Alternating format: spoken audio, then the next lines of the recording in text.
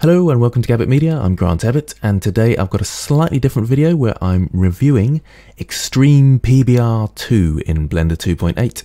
I'm quite excited about this because I think it's a great add-on and it will definitely make my workflow much easier and quicker. First of all, the add-on is available on the Blender Market, links in the description. The full version for 2.79 and 2.8 is just under $50, but you can get $35 ones for either 2.8 or 2.79. And I would like to quickly thank Andrew for sending this add-on to me. So let's start from the beginning. I'll get rid of my two textures that are on my plane at the moment, and at the moment I've just got a plane and an HDRI in the background. Now first of all, it was very easy to install.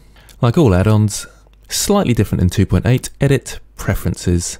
So the Edit menu this time, Preferences, and then you install from the file, and there's Extreme PBR 2.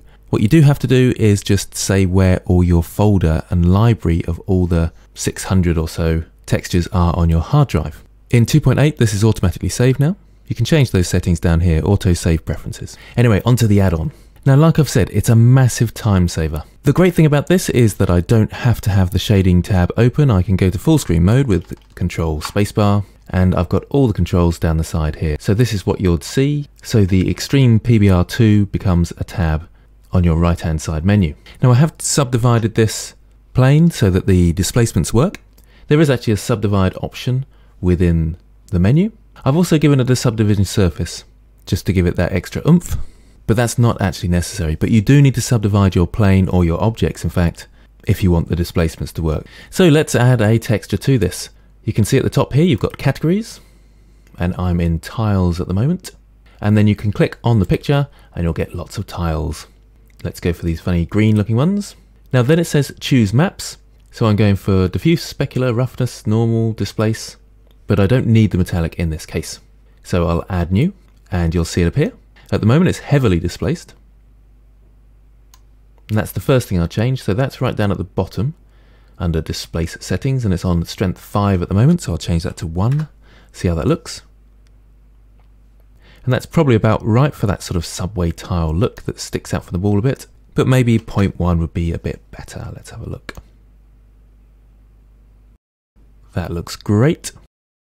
What we can do now is edit our displacement.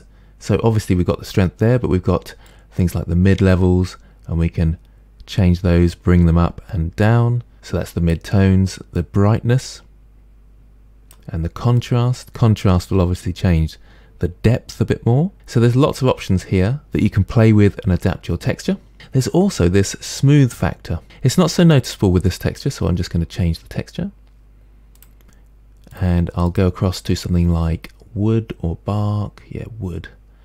Wood TH. There we go. One of these sort of woody things. Yeah, maybe that one. And then I need to remove this and add the new one. And there's the wood. And it's got these very sort of pointy bits here. Oh, and it's worth pointing out that it's got shade smooth on, and you can change that from within this tab again. Let's scroll down to the displacement, and with a really high strength, but if I do the smooth factor, you can see it's smoothing it out. I like that a lot. Impressive stuff. So let's carry on through. So it's got utility. So if I've got lots of textures, I can copy those textures across. The same with Control L, but this is obviously doing it within this tab, so you don't have to come out and back in. This is quite nice as well. If you've got lots of materials on your object, you can remove some of them or remove all of them and so forth. Purge materials for any that aren't used. So that's quite a nice feature there. And then you've got things like the brightness, which you can change and adapt. Contrast, I can really mess around with this completely. Hue, so I can give an alien look to this wood, or bark I should say. It's also, if I undo those actually, it's got an ambient occlusion. I should say that we're in Eevee at the moment, so you can see the ambient occlusion coming through there. I've got ambient occlusion turned on in the render tab, so I'll just show you that. Just there. I'm not sure whether it would work without that. It shouldn't do, but maybe it does. So make sure you've got ambient occlusion turned on if you want to use that slider. You've got the BSDF settings here, so if I haven't got a metallic map, but I wanted this to be metal for some reason, I can change it across there.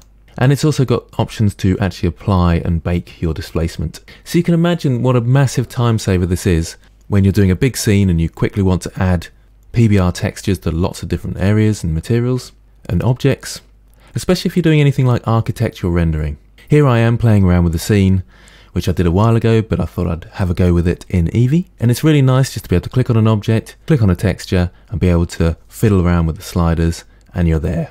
It's also worth saying at this point that the glass textures work in both Eevee and Cycles. So if you want to set up your textures in Eevee, and then do your full renders in Cycles, you won't have too many problems going to and fro.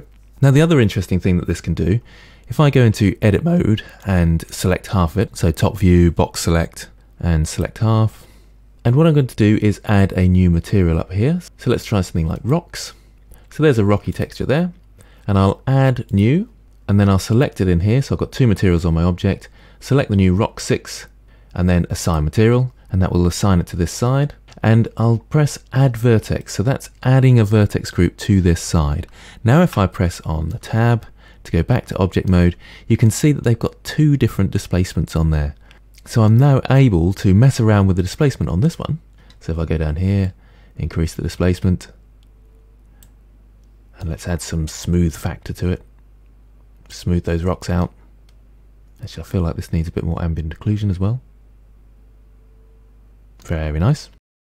And that's two different textures with two different displacements on the same object. Clever stuff, really. So like I say, thank you to Andrew for sending this to me. I think it's an excellent add-on, and I'm glad to have it, and I'm sure I will regularly use it. So if you're interested, go across to the Blender Market, links in the description. It is of course worth saying that all of this you can set up yourself. It's not necessary to have an add-on, but the add-on makes it a huge amount quicker. So I hope this helps. Thanks for watching, and I'll see you next time.